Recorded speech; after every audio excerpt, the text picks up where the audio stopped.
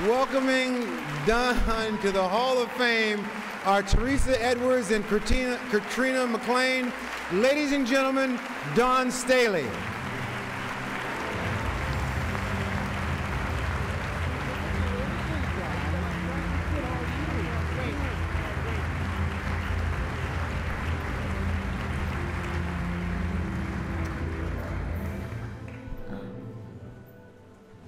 First, I'd like to thank my presenters who think I brought them up here because they were two of the best female women's basketball players that ever played, which I did, but also wanted somebody else to feel as uncomfortable as I am in these shoes.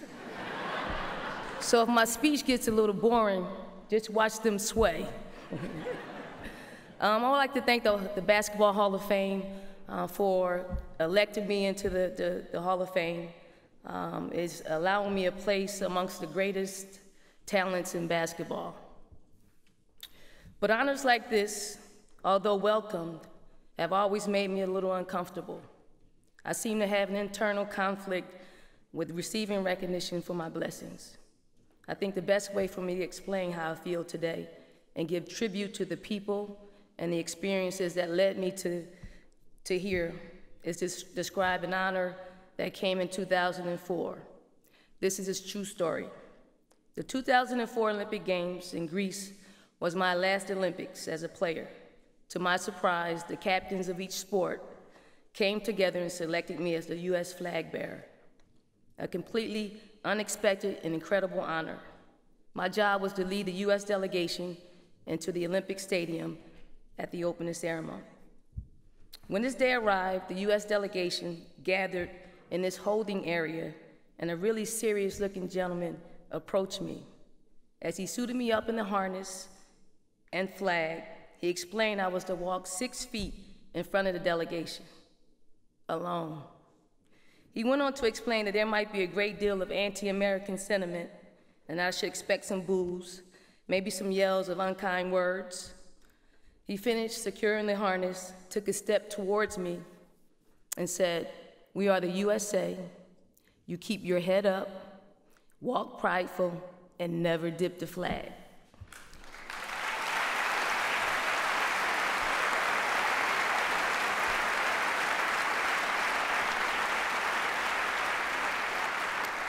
As I walked into the stadium, I was anxious and very aware that I was walking alone. In complete awe, I pushed my shoulders back, looked straight ahead, firmed my grip on the flagpole, and walked strong. As I neared the first curve, I thought about how far I'd come from the Raymond Rosen housing projects in North Philly. I wondered if the boys I grew up playing with at 25th and Diamond knew how grateful I was to them. I wondered if they knew how much they taught me, how tough they made me, and how big they made my game. I thought about my high school, Dobbins Tech, and my coach, Tony Coma, my teammates in our undefeated 3-year run, and how that experience inspired me by my love for winning. I thought about Philadelphia, the press, Mel Greenberg, John Smallwood, and Donald Hutt, and how they in that tough sports city had always embraced me.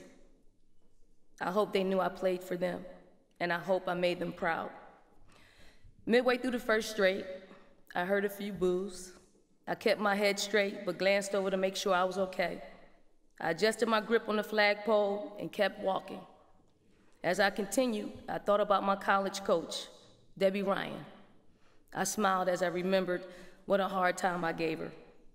She was somewhere there in the audience, and I knew she understood my being there had a great deal to do with her. This was her honor too.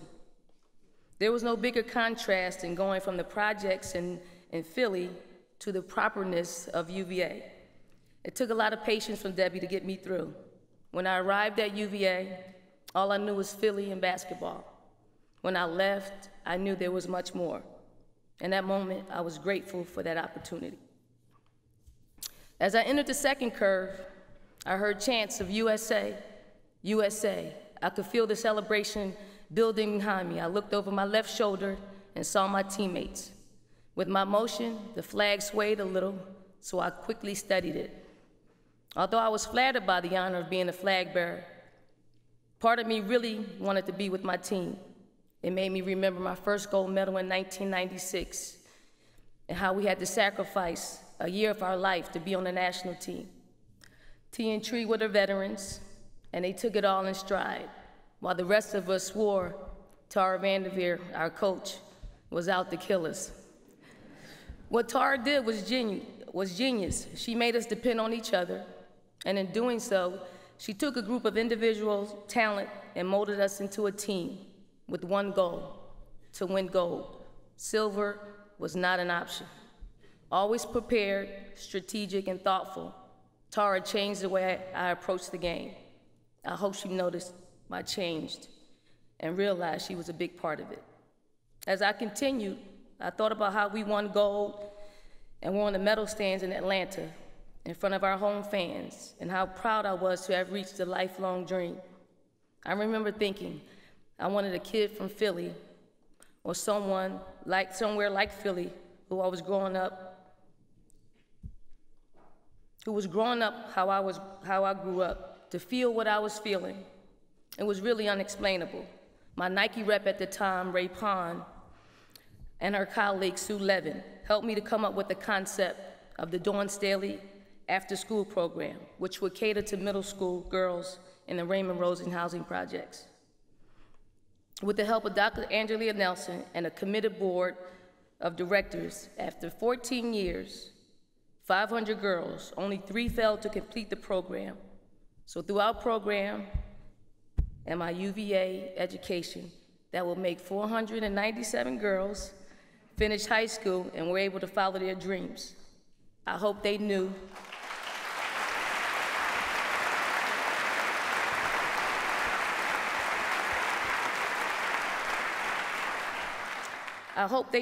I was once where they were, and through me, I hope they saw the possibilities that lie within them. As I headed down the straight, I hit my stride. I no longer was nervous or anxious. It hit me that this was it, and I had to take it all in. I thought about how fortunate the younger players were, that they had time on their side, and a professional league in our country. Because of our efforts, going overseas was an option, and no longer the only option. I remember how much gratitude I felt for the ABL organizers, as well as David Stern, Val Ackerman, Renee Brown from the NBA. They made my dreams come true by making it possible for us to play in our own country.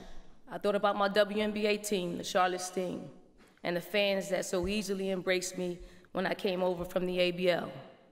I hope they were smiling. When I reached the middle of the straight, an usher urged me to slow down. I took shorter steps as my mind drifted when Dave O'Brien, the then athletic director at Temple University, first approached me to coach. Having never been interested in coaching, I politely declined the offer 3 times. When he challenged me to turn the program around, I had to accept. I'm way too competitive for my own good. New to coaching, I surrounded myself with seasoned coaches as I asked the community for support. North Philly showed up, and our turnaround was immediate. But even still, there were many nights I thought I really should have gone into broadcasting. I knew I had made the right decision to coach when I started to care more about my players than the win. And I really like wins. I remember in this one game, our players played their hearts out and got the short end of the stick at home. When the end of the game horn sounded, the refs just ran off the court. Emotional, I took off after them. When I made it to the tunnel, I just stopped. Coach John Chaney was already chasing the refs down the corridor, calling them everything but the Son of God. I knew then it was right, and Dave O'Brien was right too. Walking extremely slow as instructed by the usher, I thought about how Temple led me to the realization about my father. I was told my father, Cut as we called him, would quietly attend my Temple games and sit in the rafters so to not be noticed. Cut had never been an advocate for my playing basketball. He never wanted me to play basketball. Old school, I believe he thought it was a waste of time. He had no idea where the game could or would take me, and probably thought discouraging me to play was in my best interest. After he passed, I was told he kept a box of my press clippings and would show anyone who sat with him. I think in the end, he finally understood and was probably quietly my biggest fan. Well, second to my mom. My mom didn't make the trip to Greece, but I knew she was watching. She could see me. I was sure she had a house full of people and cooked the spread. My brothers Anthony and Eric, who kept me safe on the courts when I was young and helped to shape my game, probably were there with her. I thought about my sister Tracy, who was a big source of my support throughout my career, probably made the trip from North Carolina, and maybe even hitched a ride for my oldest brother Lawrence, who by virtue of sibling torture gave me my toughness. Whoever was there was probably invisible to my mom, as I knew she was glued to the television. I knew that every step I took, she took with me. I wasn't out there alone. She is and has been my savior, always coming to my rescue. She worked harder than anyone should have to work to make sure I was okay, that we were okay. She made sacrifice after sacrifice for me, consistently giving up her basic needs to give me my wants. She fought for me to live my dreams, even if it was my father she was fighting. I often wondered if it was hard being so strong for so long. I smiled as I thought, she doesn't have to anymore. As I neared the end of the last straight and saw an usher signaling for me to enter the field with other countries, I took one last look around, looked behind me and thought, unbelievable. The best athletes in the world are following a girl from the projects in North Philly. A shallow smile crossed my lips as I looked up and whispered, thank you. That thank you was for all the people who walked into that stadium with me that night, but were invisible. All the people who were able to make it here today, and those who weren't, but have in some way been a part of my journey. Coach Tony Coleman and my high school teammates who have always supported me, Ms. Munson as well from Dobbins, Mike Flynn and Rich Kirk, who gave me my start in AAU basketball. Philly's finest, Sonny Hill, Mike Horsey, Lorraine Jones, Coach Newman, Allison Ekus. I'd like to thank Debbie Ryan and all the assistant coaches at UVA, Tanya, Audra, Tammy, Dina, and yes, Heidi and Heather, and all of my other UVA teammates, all of my Olympic teammates, T. Tree, Lisa, Cheryl, Ruthie Bolton, Nikki McCrae, all of my many coaches, especially Lisa Boyer, who has the distinction of having been my coach in the ABL and is currently my associate head coach at the University of South Carolina. My Olympic and pro coaches, Mary Nell Metters, Ann Donovan, Nell Fortner, Van Chancellor, and Tara Vanderveer. All of my many trainers who kept these knees healthy, especially Tanya Holly from the Sting and Sue Saliba from UVA. I have to thank Dr. Frank McHugh, the surgeon who fixed these knees at least 8 times. May he rest in peace. Renee Brown, my mentor and confidant and one of the best people I know. Ray Pond, who went out of her way to make sure that women were treated as well as men. Nike, for always being the first to stand up for us. Carol Callan, Jim Tooley, and the rest of the leadership at USA Basketball. All of my assistant coaches, especially the ones at Temple who made it possible for me to play and coach at the same time. Sean Campbell, Irvin Monier, Gay Chapman, Ed Baldwin, and Fred Shamil. To my Temple players, who I met as teenagers and are now grown women in their 30s, and who have become much better friends than they were players, which is really saying a lot because we were really good.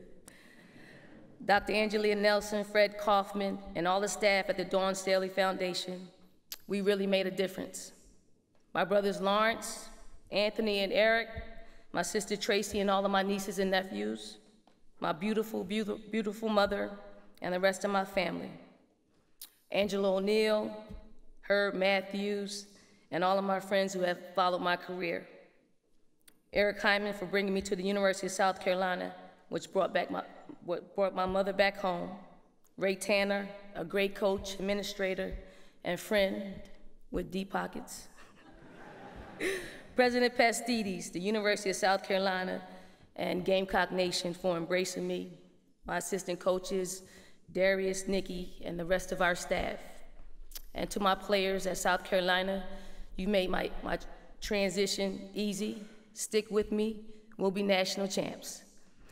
I'll close by saying, every experience in my life has been purposeful. Every person in my life, a teacher. My steps were divinely ordered. I just followed the path. My life and my success are just proof of life's possibilities, and I don't take any of it for granted. I hope I've done right by my blessings, and I pray that I've lent hope to those who needed it, because I believe that's what I was meant to do. So although uncomfortable, I'll take this honor and we'll call it my final victory as a player, but we'll always know the truth. This victory isn't mine. To God be the glory. Thank you.